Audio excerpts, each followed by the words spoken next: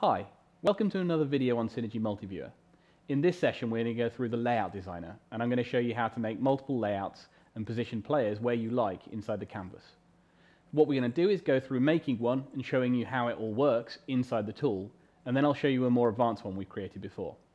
So let's turn to the PC we were using before. So here's the multiviewer we configured in the previous sessions. We've got a standard mosaic setout running. What we're going to do now is turn to the multiviewer and change it from a mosaic layout to a designer layout. So if I click inside here, it's going to ask me where I would like to load a file from that's going to contain the layout settings and all of the parameters and metadata to draw the multiviewer. To create this file, we have a dedicated tool.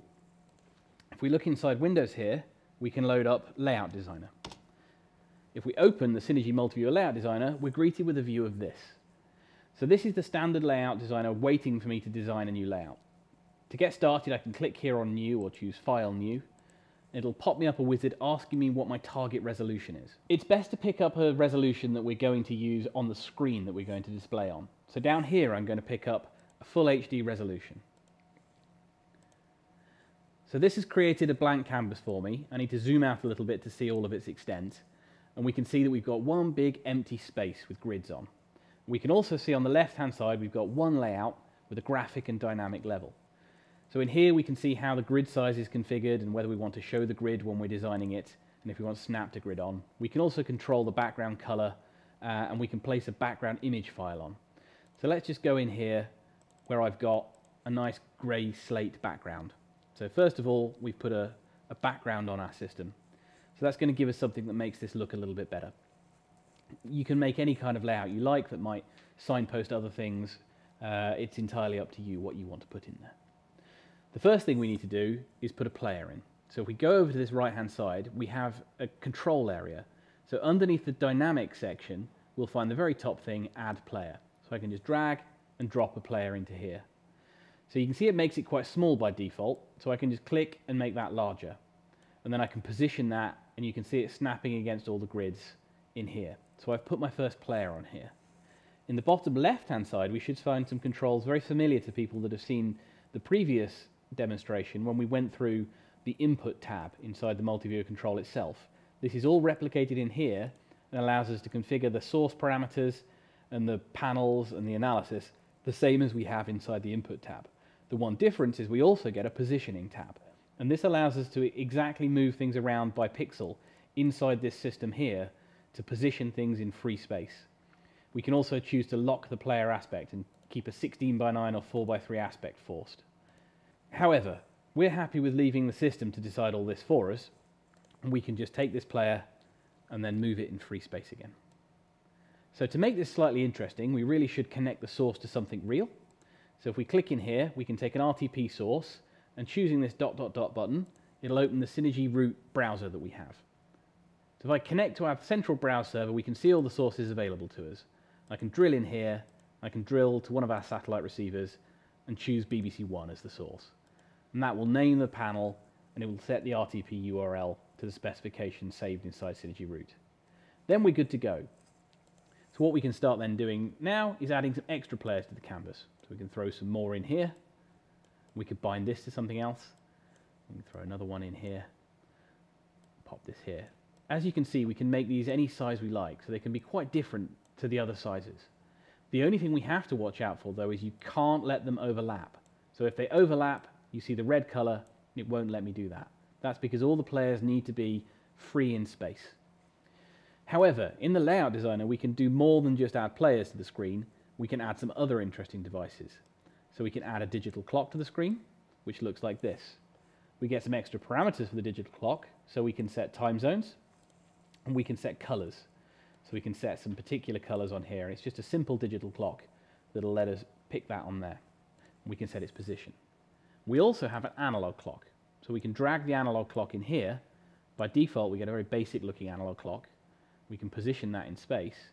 But then we've got a few more options in here. So inside the presets, we can pick some different skins. These skins can be customized by anyone that wants to go in and edit the bitmap files composing these clocks. So here we have a standard, clean looking, classic clock. And we can then use this clock and it overrides all of the dials and background settings for when we don't have a skin. So then we can add that clock there, we can add another clock. This clock could perhaps show a different time zone. Set that one to classic 2, and then the time zone on this one could be quite significantly later in Taipei. So we can see different time zones in here. However, nobody knows what clock is what. So what we might need then is one of the static elements, a text label. So I can drag this in, and we can set some freeform text in here, Taipei. It's a bit small, so we can control the font, increase that, set it to bold. We can also change the color to make that color stand out a lot more. So you can imagine what you could do by having labels showing different time zones and adding different metadata onto this canvas. So we've looked at the player, the 2 clocks. The other element we can drag on is a CPU meter. This CPU meter is quite interesting because not only will it let you see the CPU load of the local multiviewer, interesting if you're setting up engineering dashboards, but you can actually relate it to particular players. Now, if that player happens to be a Cinegy Capture server, that then means you'll get the CPU load of the related Cinegy Capture server because we pass that metadata through. It's an interesting little power feature. We can also tick to show original PC name because we can embed the PC name inside the stream as well. So if we're running with Cinegy Capture, we can decode the Cinegy Capture CPU load and the name of the Cinegy Capture server in multiple CPU meters. However, if we just leave it set to none, it'll actually display the CPU load of the local PC. The final dynamic entry we can pull in is a really powerful and interesting one. This is a full HTML widget. What this lets us do is actually navigate using an embedded version of Chromium into this panel, and then we can put all sorts of metrics and dashboard information in here. So if we have some other graphing systems or other monitoring systems, we can surface that up inside the HTML panel as information inside the multiviewer. We can just demonstrate this by doing something simple, such as browsing to Google inside the panel. If we tick show contents, that should render Google. So you can imagine the kind of powerful integration points you can achieve by having a full browser available inside the multiviewer. Finally, a couple of other static elements exist. We've got a simple rectangle, so we can just draw some boxes around some things if we want. So rectangles can intersect with static entries, although the player will obscure them when it runs. So if we move this across here, we can draw a box highlighting perhaps a particularly important player and write some text. But if a basic rectangle isn't powerful enough for you, we can pull on a full image. So finally, we can take an image panel here, we can take a navigate in here, and we can actually add a plain image into the multiviewer layout. Under the HTML widget, we can control refresh milliseconds. So here we've got it set to reload every 1000 milliseconds, which is a little quick. We can just turn that reload off. It's really useful if you've got dashboarding systems on, and instead just leave it on a 500-second refresh time. So if we save that. So here we are on the mosaic, and we're ready to go and take a look at the designer instead. So we click onto designer layout, and then we navigate to the file we just saved, Demo Lewis. So we can see here we have one layout with 3 channels inside it. If we hit apply, multiviewer will reload and should bring itself up with all the things we set up. So we've got our red box, we've got BBC One playing in here, we've got 2 clocks with different times, and then we've got Google visible in here. So this HTML widget isn't really supposed to just be pointed at Google, but can let you make some really powerful third-party integration steps here to show other metrics and information in a consistent place. You'll also notice that we've now got the name of this PC and its current processor load visible in here. So we can see how easily this multiviewer server is working and if it's getting a bit too close. However, this multiviewer layout isn't exactly going to win any beauty awards. So let's take a look at one we've used before at other trade shows and show you how it can look if you take some time to fill a bit more in.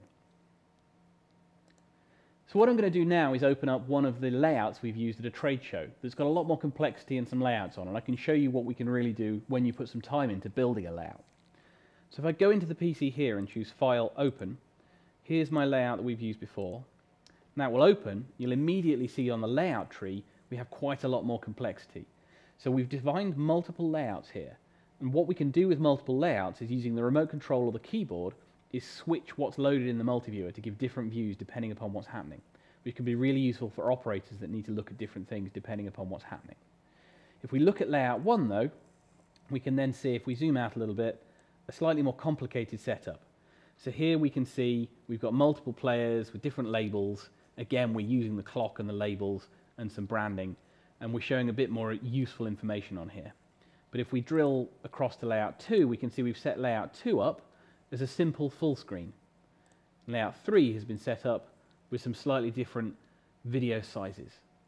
And layout 5 has been set up as a very dense layout to let us show quite a lot of things all loaded at once.